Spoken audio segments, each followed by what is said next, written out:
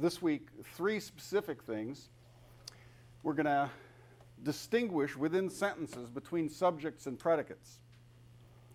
We're also going to learn how to characterize relationships between two or more things using a slightly different notation or an expanded notation. And finally, we won't be getting to this immediately, but finally, predicate logic will allow us to characterize important quantification features of sentences. And that's part of, as I say, part of the facility that was necessary in order to develop, to move towards set theory and logic out of this calculus. These quantificational features turn out to be quite important. All right. Let me give you another example that will show you why we need to make a move like this. Here's a sentence logic representation of two propositions. Let's let E be everyone will attend law school, and let S mean someone won't attend law school. Or you could say S could be someone does attend law school and then negate that for doesn't. But let's just leave it like that. And then look at this implication. If it's not the case that everyone will attend law school, then it is the case that someone won't, right? Now that just follows logically, but the sentence calculus doesn't allow us to see that. I mean, we could write down something like curl E horseshoe S, but we can't see that it's, it's logically necessary. That S logically follows from not E. And so that's just a quick indication of what sorts of things are going on behind the scenes in sentence logic that we can't represent. And that's one primary reason for moving forward into predicate calculus. All right. Now, the notation is just going to build on what we've got so far. And so we've got atomic sentences. Predicates, like atomic sentences, are going to be represented with uppercase letters. It'll be easy to tell when you've got an atomic sentence and when you've got a predicate. We'll show that in a moment. But we're going to continue using uppercase letters for full atomic sentences. And then when we wish to break atomic sentences down into subjects and predicates, we will use uppercase letters for predicates and also for relationship names. Names now, like Agnes and Bob and Betty Lou Johnson, names are going to be lowercase letters. Now, in each case, we're going to exclude V because we're using V for or, for our logical connective for disjunction. So that's not going to be one of the letters we're allowed to use. And in the case of the lowercase letters being used for names, we're only going to use up to V for names. And if you ever had more than that many names that you wanted to represent in a sentence, then you can start putting subscripts on them. Or if you wanted to use these names to represent numbers, you may have more than 23 or whatever that is numbers that you want to talk about. And so you just start putting subscripts on this lowercase letters, and that'll allow you to give as many names as you may need. We won't need very many in our introduction to this stuff. And the reason we're going to not use the other lowercase letters is because we're going to use the ones after V as variable names. So these are the names for particular things. When we want to represent sentences and pick out the subjects of those sentences, the names are going to be used, the lowercase letters up through U. Okay. And then the way that we're going to write this is something like that. In this case, where W stands for will attend law school, and A is the name we're giving to Agnes. You might as well keep using some sort of mnemonic devices for this, but you could choose any letter you like. We write W, capital W, small a. And we'll always be given an interpretation whenever we need it, which reminds us exactly what W means and what A means. But this is the way we write Agnes will attend law school, instead of just one long or one capital letter W. All right? And then when we have relationships, like in Agnes is older than Bob, we'll have more names than one. So that, for example, OAB is Agnes is older than Bob, with a sort of an obvious way of choosing what those letters will mean. And then down here, the second one, SBBD, that's a triadic relationship, and a relationship between three things. But in this case, I've just chosen to use A is 1, B is 2, C is 3, D is 4, and so forth. And so a way of symbolizing the sum of 2 and 2 is 4 is to say SBBD, using that particular symbolization. So with that, you can see you can have as many relata, as many things related as you want in relationship names. And it's pretty obvious how all of these things work. And then in general, if an uppercase letter is immediately followed by no lowercase letters, it continues to be an atomic sentence. Okay? We call that a zero-place predicate. All right? So all of these things represent predicates, technically speaking, but when you've got a zero-place predicate, that means you're just using the capital letter to indicate an atomic sentence. And unary relationships, if an uppercase letter is immediately followed by one lowercase letter, then it's a one-place predicate, and so forth. Binary relationship is one that's followed by two lowercase letters, and in general, if an uppercase letter is immediately followed by n lowercase letters, then it's an n-place predicate. And that's all I got for you. All right, so for now, though, I don't want to spend an awful lot of time with this. I just want you to, try your hand at one brief symbolization exercise. Here are 5 things. If you would go ahead and try to use these new techniques using A, B, and C as the names for Agnes, Bob, and Carol. W stands for will attend law school, and O stands for is older than. And I'm going to offer you another thing that I didn't put up there. I should have probably done this, but a universe of discourse, or UD, or sometimes it's called a domain of discourse, needs to be specified so that we just don't have to, like for example, here it's going to be a bunch of, the universe of discourse is a bunch of students. And this will become important when we get to quantification.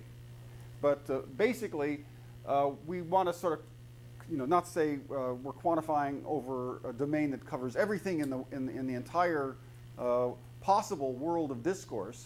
We want to sort of cut that down so that we don't have to, pick things out in great detail. So our universe of discourse here is just a bunch of students, maybe at RIT for all I care. But if you would go ahead and do these 5 exercises.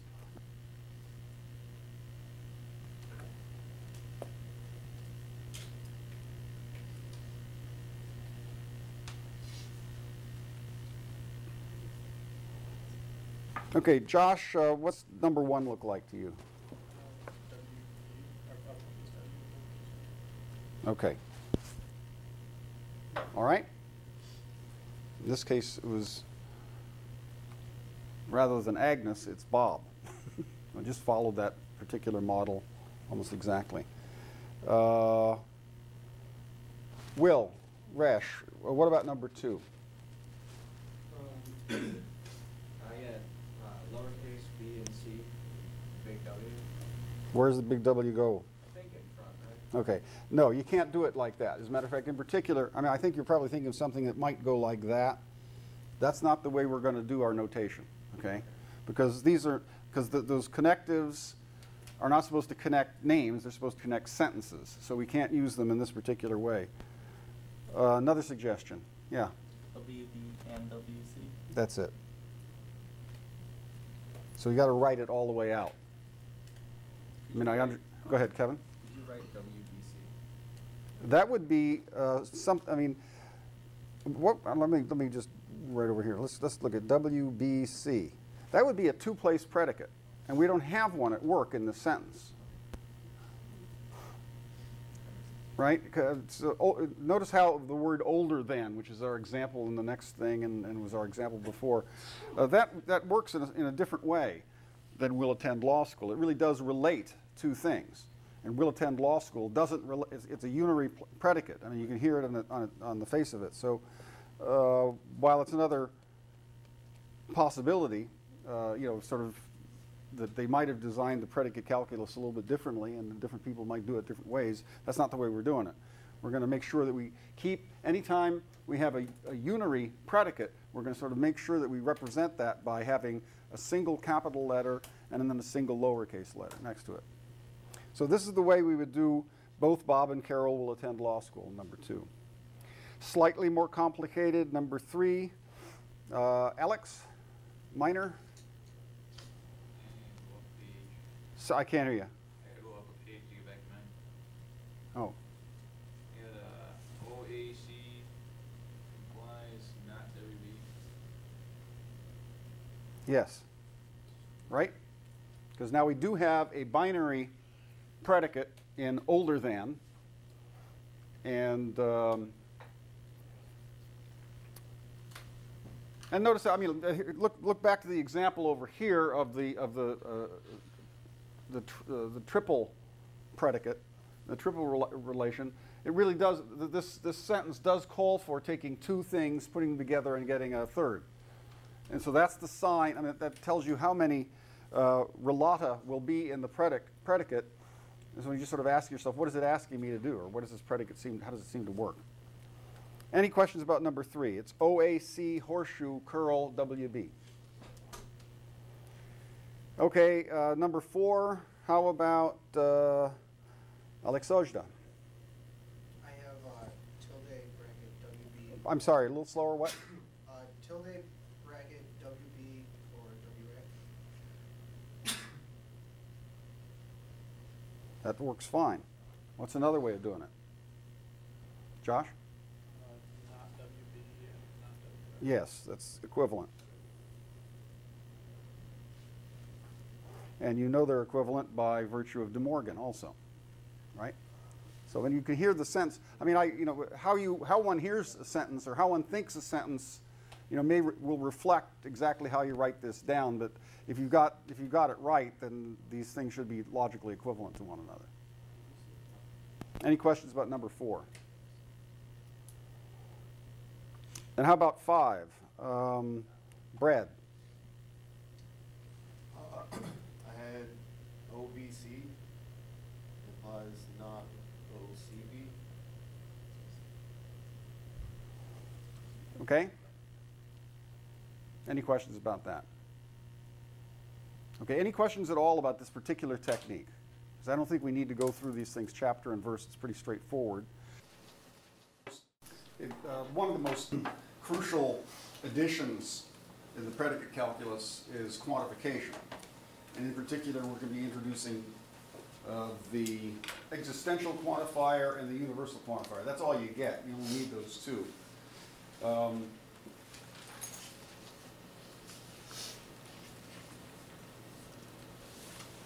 And then we're going to be using a kind of a notation that I mentioned before. Want to now bring it out explicitly. It's the idea of the universe of discourse.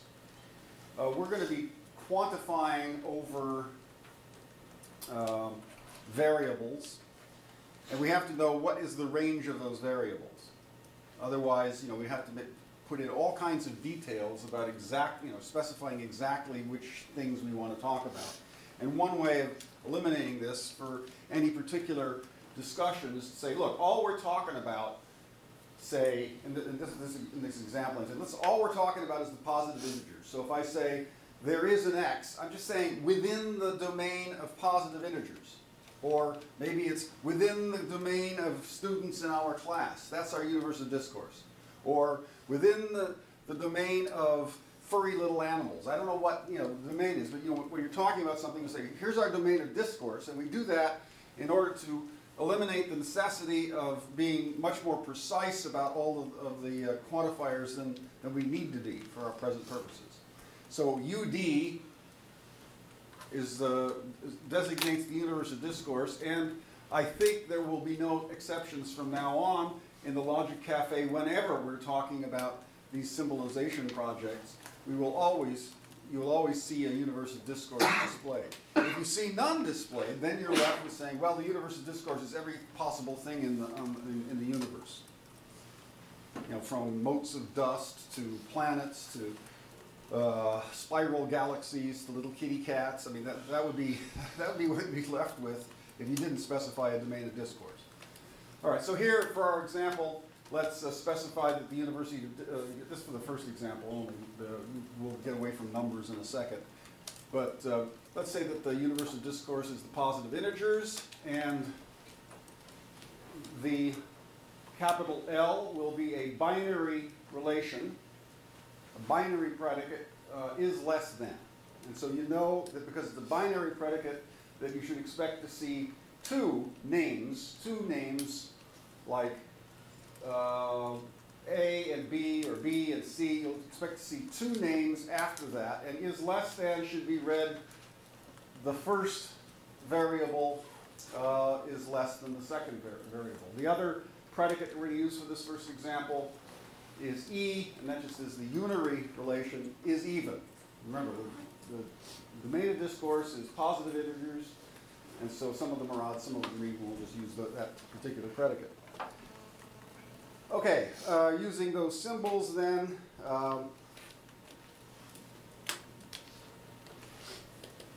that would mean A is less than B.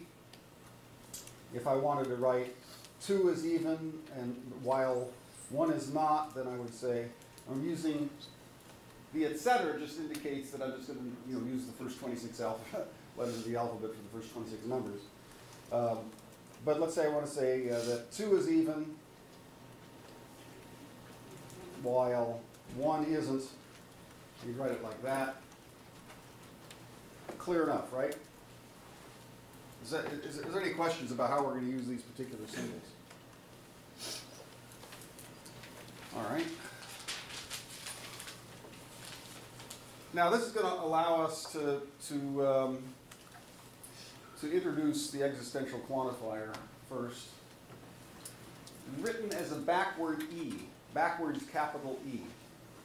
And it's not going to stand alone like that. It's always going to be written this way.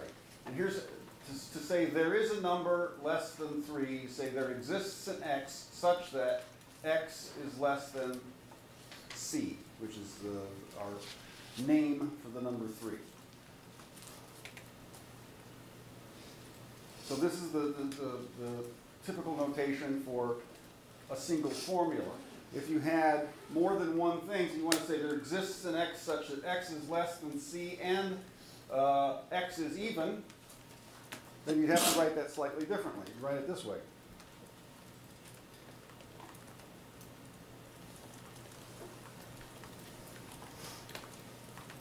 There exists an x being a variable. Remember I told you that the letters above v, the lowercase letters above v we use as variables. The lowercase letters prior to v will be used as names, given names for things that we want to represent in our calculus. So if I want to say x is less than, there exists an x such that x is less than c and x is even, I'd write it like that.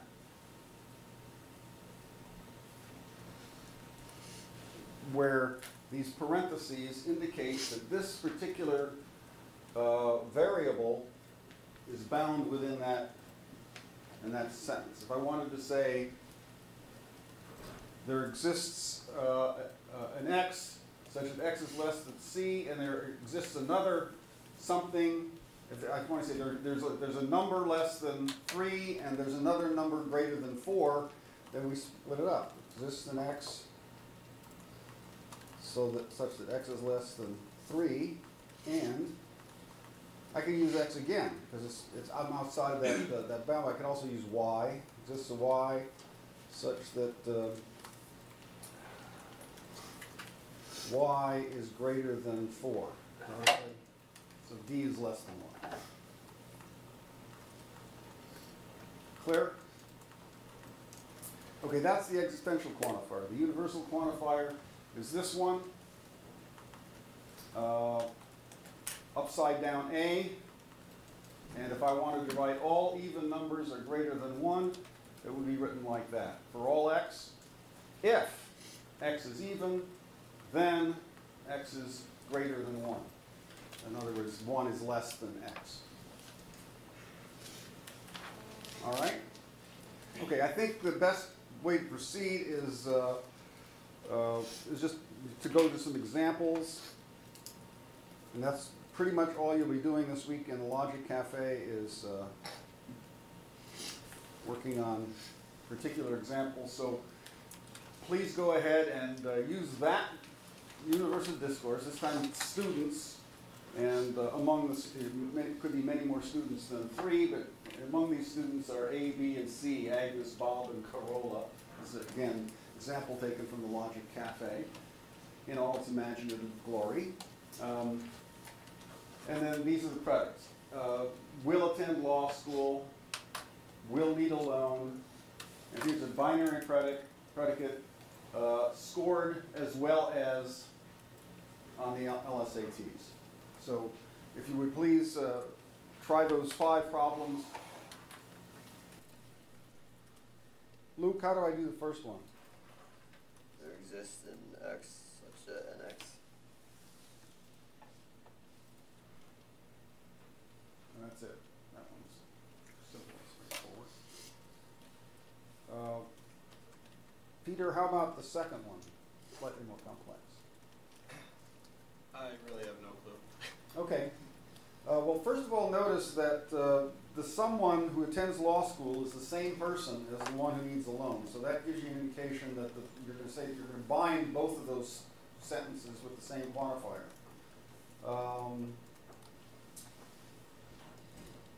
Chris Fisher. Said there exists an x such that w of x and not n of x. Okay, but I'm going to bind the whole thing with the same parenthesis, right? So, ampersand.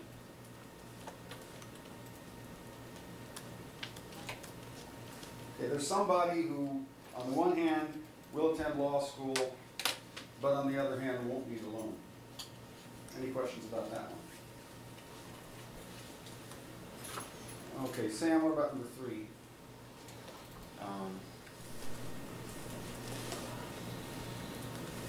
The universal quantifier, x, wx, ampersand, not universal quantifier x. Okay, so well, in other words, I'm going to keep, this one is going to be not what? Universal quantifier, and you can use x or y or something. Use anything you want. Right? Yeah. Yeah. Can you also do,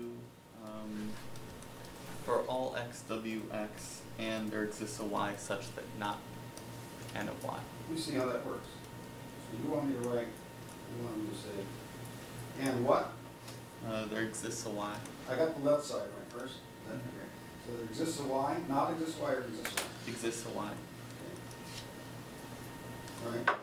such that not n of y. I don't think that will work. Because it seems to say on the right, the left is fine. It says there is something such, there is at least one person in our universe of discourse who doesn't need a loan? That would be their existence such that n of y. Mm-hmm. Okay. What is it? Not everyone will need a loan. This is why. Oh, no, you're right. This is why such that. Yeah, that works. Yeah. That works. You had it right. Sorry.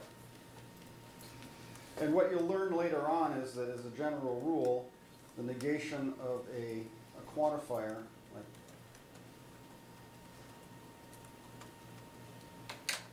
is equivalent to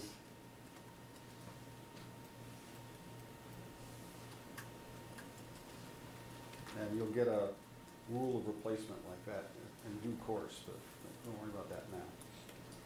Okay, Brad, number 4. There exists an X such that NX and not WX.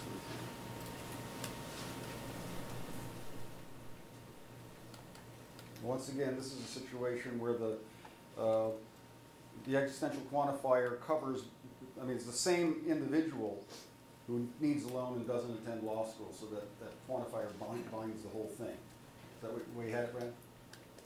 Yeah. Okay. And David, number 5. I had Once again, if you look at the sentence, you see we're talking about the same person twice. First of all, it's the same person who scored as well as on the LSATs as Bob, who will also need a loan. It's the same person, right? so I have exponential quantifier. Parentheses S and XY. A little louder, please. Parentheses S XY. And not NXY. And you said not something? Oh no, just and XY. Ampersand, okay. And what's that? NXY. NXY? Or is it just X? I don't know. Well, why do we have, this shouldn't be Y, by the way, it should be B, shouldn't it? We know who Y is. Someone scored as well in the LSATs Oh, as Bob, so it's SXB, and we only got one variable X, but that same person, X, will need a loan, right? Yeah. Is that correct? Okay, any questions about anything at all? All right, I'll hang around for as long as anybody needs me, and otherwise the class is through for the day.